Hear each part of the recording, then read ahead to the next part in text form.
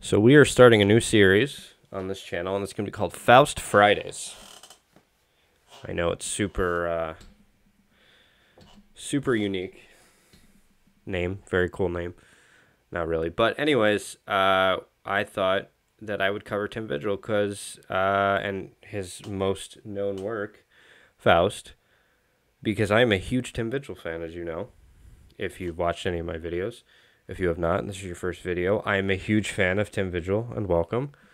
What is there to say about Faust? Gory, a lot of sex. Uh, you know, yeah. I mean, it's pretty much it ticks off every box that you could have for an edgy book, but it does it right. It doesn't do it poorly. It does it very well, and it's beautifully drawn by Tim Vigil, who, as you can see, is a great artist. I have the older version. So, and I think the writer is David Quinn, I believe. But I'm no offense, Mr. Quinn, but I'm here for Tim Vigil. So we are going to start out with a gory piece. I mean, it starts out gory, and what else would you expect from Tim Vigil? One of the best. Pretty sure something is going through that guy's eye. Can't tell if it's Faust's claws or not. So I know Faust is one of those characters that people go, oh, it's just a knockoff, like Wolverine. No, not even close. I think Faust is a fucking cool character, but I am, a biased party because I am a huge Tim Vigil fan. When I look at Tim Vigil's work, I think to myself, this is somebody who understood Bern Hogarth beautifully and then mastered George Bridgman, because he has elements of both of them, but all the good elements, and just understood it. Tim Vigil was made to draw comics. There's no question about it. So anyways, we got some gore. We're going to probably have some sex in here. But what a great looking comic. So much detail, so much great ink. Tim Vigil's doing all the legwork here on the art. Oh, and here we go. We have our sex here, because you cannot have a Faust comic without sex. Let me tell you something. This is actually pretty light for what goes on in the future.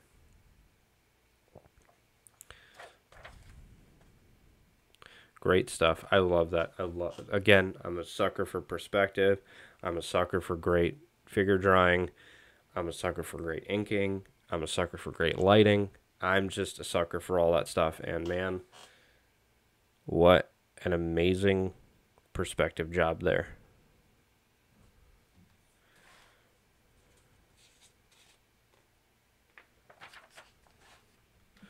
So our two characters are clearly fucking. I love this piece right here. I don't know where the scapula begins. I don't know where the muscles start. I don't know, but it looks so fucking good. It looks amazing. The anatomy is amazing. And I look at that and I go, he had to have learned from Bern Hogarth. There's no way he didn't. And the thing that I love about Tim Vigil is he's a guy who could absolutely have worked in mainstream comics, and it makes me so sad that he didn't. And I don't know. I guess it's cool that he did his own thing, but it's like, how crazy would it have been to see Tim Vigil do Daredevil? It would have been amazing. But that's not his bag. That's not what he's into. Anyways, they blow that dude away because, I guess, because sex is dirty. I don't know. But yeah, I love the reflection there on the sunglasses. This is very cool because it's just a bunch of shout outs to Tim Vigil's, probably the artists that inspired him: Will Eisner, Michael Golden, Steve Ditko, Howard Chaykin, John Buscema, Gil Kane. Very cool. Very cool shout out. I like it when somebody kind of shouts out their inspirations, who inspired them, because that's your way to find out about the artist. You go, oh, okay, he's a Gil Kane fan. He's a Steve Ditko fan. Okay, now I know who to study. if I want to look like Tim Vigil. And obviously, you gotta work very, very hard. And even then, you probably are not going to look that good. But you can try for sure, and I try every single day.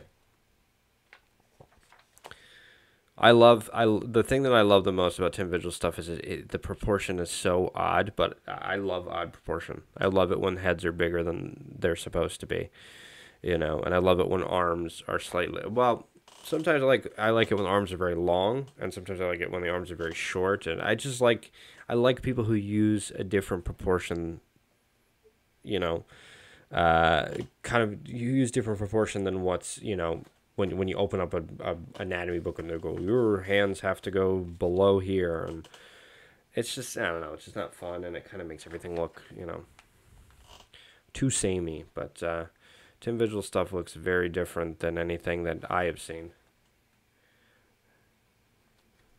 Yeah, I love that. This was the time of kind of like caliber comics, like The Crow, stuff like that. So if you're looking for gore, you're looking for sex, man, this is the series you should be checking out. And I'm going to be covering them all. Well, not all of them. I'm going to be covering up to, I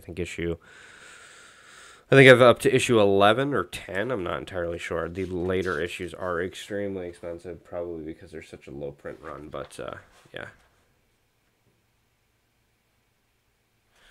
I love that shattered glass coming through the windshield. Great stuff. And our boy Faust, he's not a hero. He's not. Or is he? Who knows? I love the forms, like the nose, like the ridge of the nose, just very cool stuff. It's like he wanted to draw Batman, but was like, nobody's ever gonna put me on a Batman book because I'd have Batman like killing people. How can I draw Batman when I want to draw my character killing people? Love that.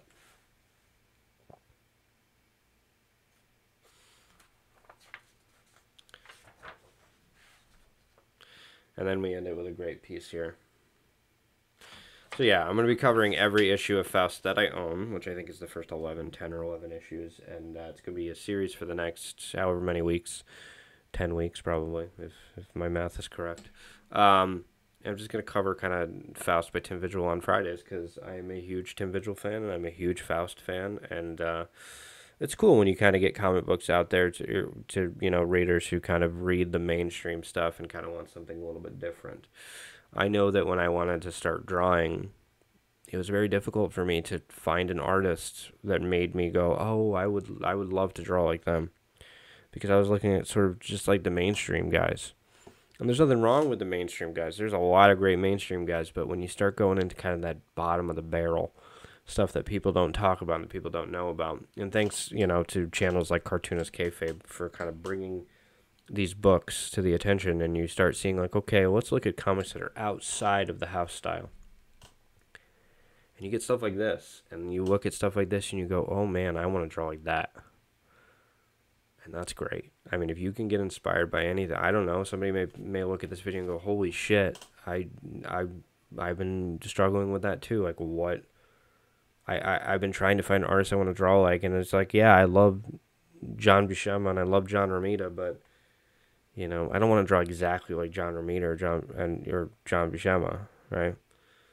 And the great thing about being an artist is you can take all these different artists and you can make yourself your own artist, and you can kind of take bits and pieces. I'm just more attracted to things that are a little bit off, and things that are not like the standards. I wouldn't say the standards are lower,